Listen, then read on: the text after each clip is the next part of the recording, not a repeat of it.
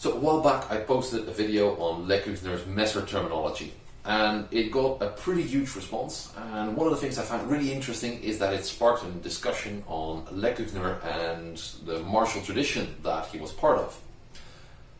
Let me present my thoughts on that.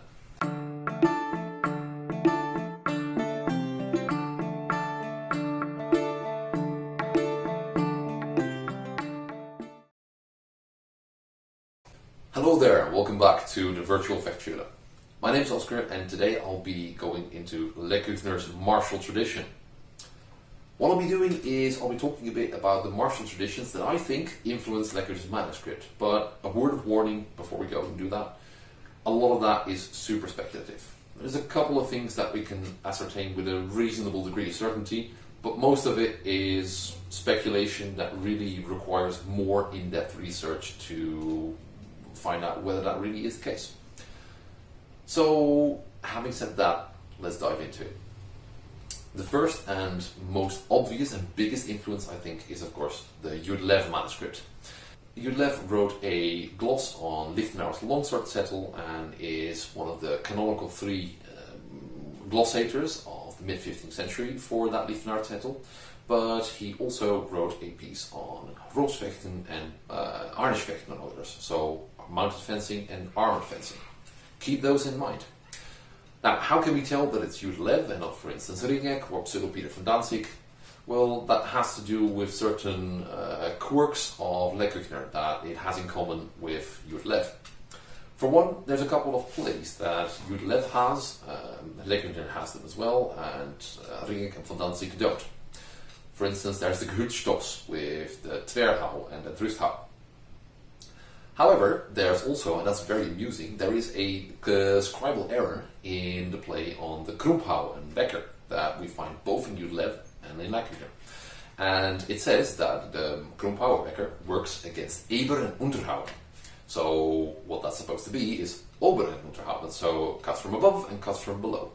However, it gets translated to Eber and Unterhauen, which has led some people, and me included for some time, to believe that the Wecker is meant to work against the guard called Eber. Amusing, but this also gives us a really clear clue that Lecküchner is based on the Jude Lew manuscript. Now, that's of course not the only influence. In the second half of Lecküchner's Kunst und Zettel im Messer, we find a lot of influence of what's likely Gemeyn Fechten, or common fencing as it's known by a lot of people. However, it's really hard to define what this common fencing is actually, because it's never explicitly written down. We can get some glimpses of what it might have been by looking at the Glasgow Fechtbuch or Codex Wallerstein, but those are generally quite short and don't really give us a very clear picture of what this common messer fencing tradition must have been. So we have an inkling of what this common messer fencing tradition could have been based on Lecküchner, but in what way it influenced Lecküchner, through what way it was transmitted, why he decided to include certain things and maybe not others, is currently unclear, and that requires a lot more research to figure out, if we will ever know it. Now, we have Jude Lew and we have Gemeyn Fechten. What else? Well, Lecküchner also uses a lot of Longpoint.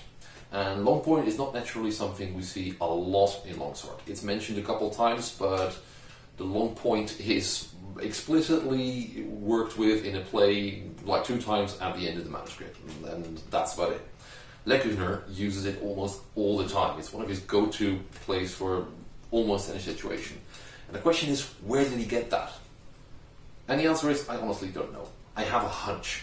It might be sword and buckler, but I have absolutely no proof of that, and I still need to experimentally work through that, and it might turn out to be a really bad hunch. I will just go and find out.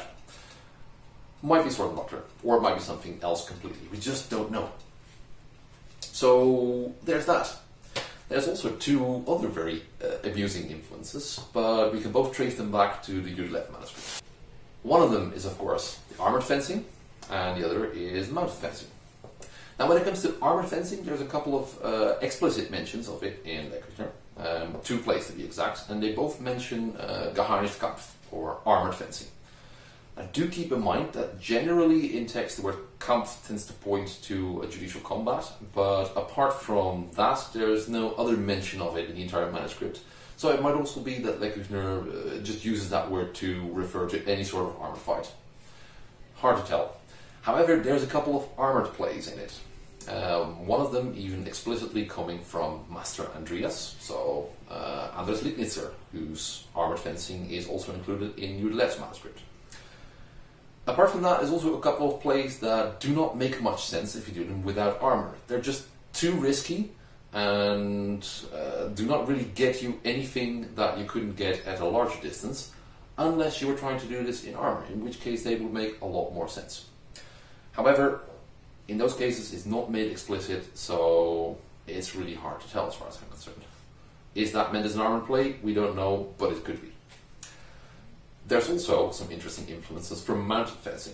In that context, we can, for instance, think about Auszaumen, or unbridling, where the word Zaum is something that's used a lot in the mounted fencing, where as referring to bridles or reins. However, in Lecküchner's case, Auszaumen is something you do when you get into a hugely complicated pretzel with your opponent and you just let go of your messer to unpretzel yourself. So that's interesting when it comes to mounted fencing. But there's also a very interesting reference, which is the Taschenhau. So in mounted fencing, there's a thing called the Taschenhau, which means that generally you ride past someone, you try to stab them in the face, and if it doesn't work, you strike with a backslash and drive past them. Interestingly, Lecküchner also has this play. In this case, it's not meant to serve on horseback, but it will serve you in the Fechtschule, where you do exactly the same movement, but instead of hitting them on the backswing, you just slap them with the flat on their butt, where they might have a Taschen, a pouch. So, interestingly enough, we see a very similar movement in André Bauernfeind as well. He has the Türkenzug, once again a reference to the kind of strikes that Turkish horsemen would be making. And rather than this being a fun little Fechtschule play, this is a thing that will really mess up someone's hand. So Lecküchner consciously has made the choice to take something which could be used for lethal effect, however he chose to make it into a fun thing. However, it has its parallels in mounted fencing as well, which is interesting. What does that mean? I don't know. Maybe he just was scrolling through the Lew manuscript and figured, hey, that's fun, I can try that with Messer as well. Once again, more research is required in this.